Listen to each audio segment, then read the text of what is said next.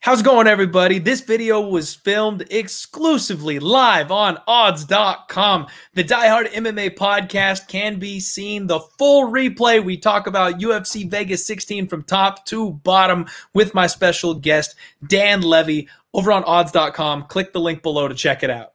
So I know all of you have been waiting since the beginning of the show to talk about Dan's shirt. Here we've got the co-main event, OSP, taking on my guy Jamahal Hill, 7-0, undefeated, and Dan rocking the Jamahal Hill shirt, man. I'm just going to let you lead this one off. Talk to me.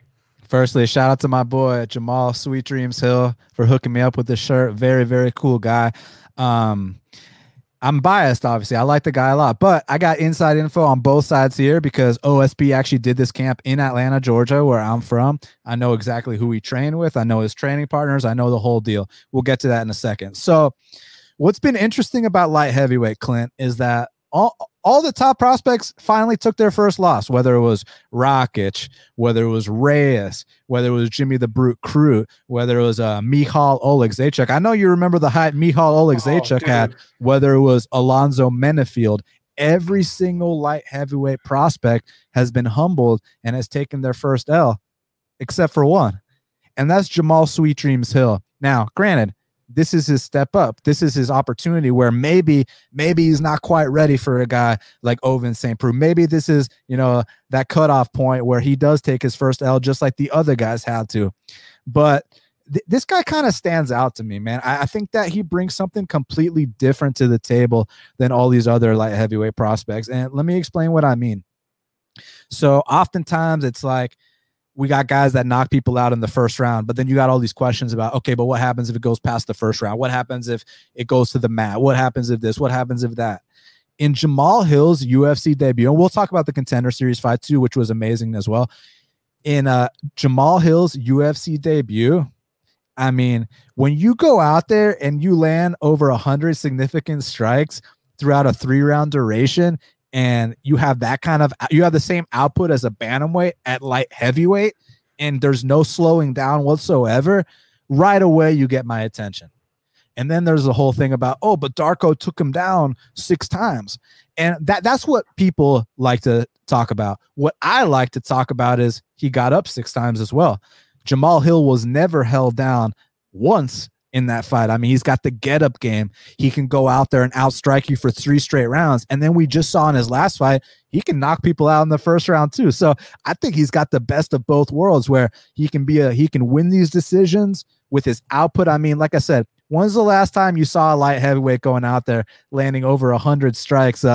You know what I mean? In a 3-round fight, the way he did, his striking is some of the best in the light heavyweight division, the way he pops that jab, but he can mix up all the weapons. He's got high kicks. He's got body kicks. His knees are very, very devastating. Obviously, the 1-2, his money punch, that 2 is on point, but I love the fact that when he gets taken down, he's not one of these guys that's signaling to the ref, oh, he's just trying to lay on him. He pushes down on the head, he gets back up, and he gets right back to work.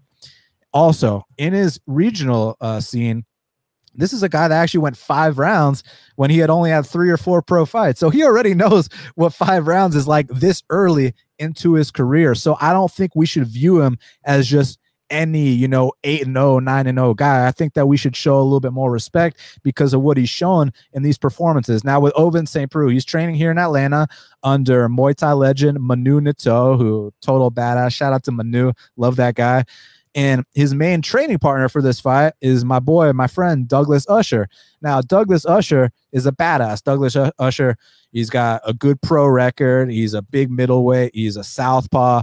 He's about 6 feet tall. So Douglas Usher was the perfect training partner for the Michal Oleksiejczuk fight.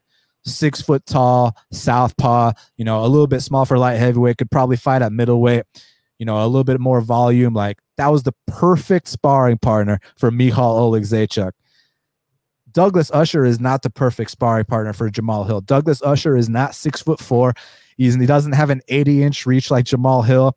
So I'm not convinced that Ovince is getting the proper looks in camp for this fight. Again, Doug Usher, that's my boy. And Doug Usher, perfect sparring partner for Michal Oleksiejczuk. Not the perfect sparring partner for Jamahal Hill. I kind of view this like the Dominic Reyes versus Ovince St. Preux fight, where look, Reyes had never fought anybody up until that point either. You know what I mean? It was just based off the talent and you know, the potential. And Reyes was kind of able to go out there, just kind of out volume him a little bit. Some people say he knocked him out in the third. Other people say it was just a knockdown. But that doesn't even matter to me. I don't care what happened in the third round. I care what happened the 14 minutes and 59 seconds prior to that. And he just doubled him up on volume. And I see Jamahal Hill coming out here and doing the same thing, man. Whether it's a first-round knockout, whether it's a 3-round decision, whatever the case may be, I see Jamahal Hill coming out here and showing why he's the brightest prospect in the light heavyweight division. He's a guy that I think, you guys might think I'm crazy just because you haven't seen it yet, but I think he's got top 5 potential. I think that this is the guy that could go all the way.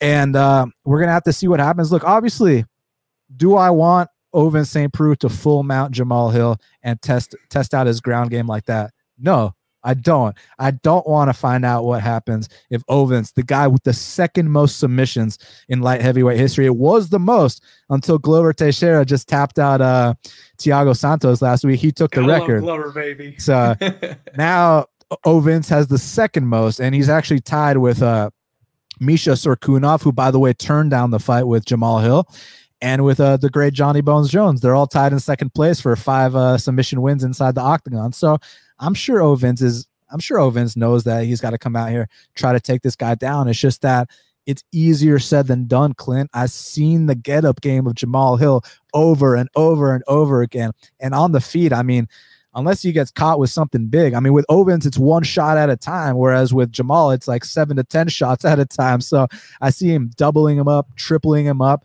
going out there, putting on a striking clinic, and either finishing or winning a lopsided decision. I see Jamahal Hill getting the biggest win of his career Saturday night, live at the Apex in Las Vegas, Nevada.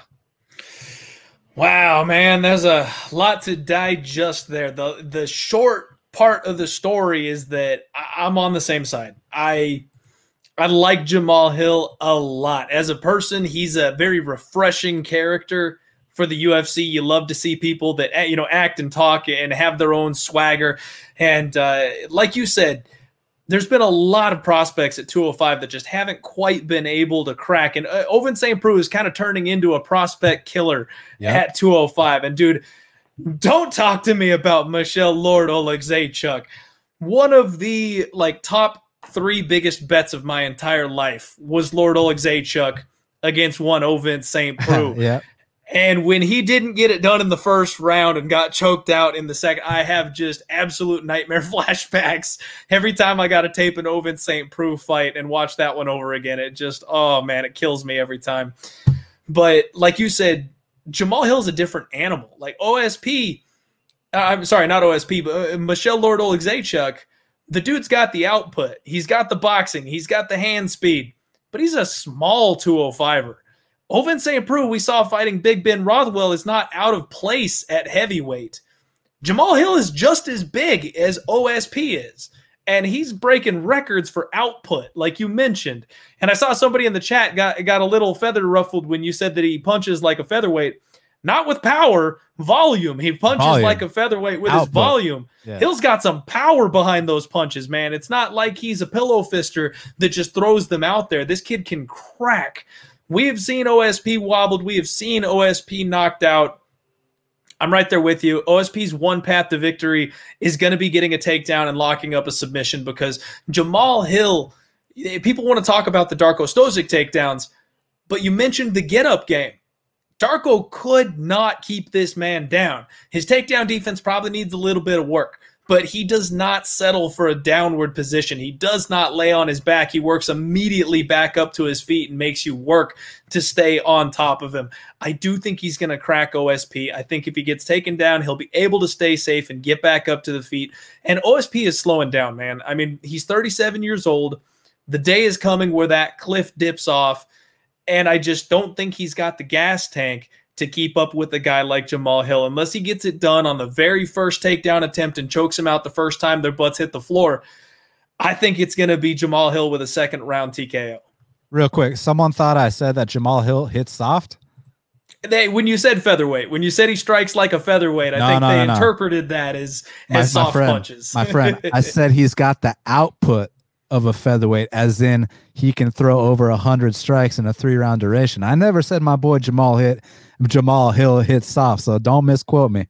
I just wanted to set the record straight. I wanted to make sure people understood because, yeah, man, I'm a fan of this dude. He's got some pop in his punches, and I think there's a lot of recency bias coming off of that Alonzo Menifield win, man. I dodged a bullet with Alonzo Menifield and OSP because the first time they matched that fight up, I bet Alonzo Menifield. And when they scrapped that fight and they rebooked it the second time, you know how you just get that sixth sense, that spider sense tingling on the back of your neck? I stayed off of it the second time around for some reason. Can't put my finger on what it was. And OSP being able to, outlast Alonzo Menifield's gas tank, which we've seen is not something unique to OSP. It seems to be a problem for Alonzo Menifield.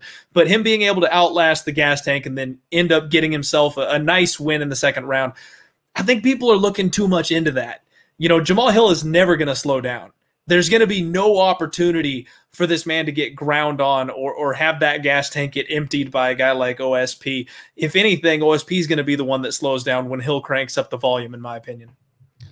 I can see it happening. I think that Jamal is going to take Ovince to a little place he likes to call Touch 'em Up University. So let's see what happens Saturday night. All right. We've got some good stuff from this fight's card. Once again, we are joined by Dan Levi, host of Best Fight Picks, Half the Battle. Hanging out with us here, we're about to talk the main event for UFC Vegas 16. This is odds.com. We've got 380 live viewers hanging out with us this evening, so thank you all very much for being here. Make sure you smash that like button for me and share the show out there.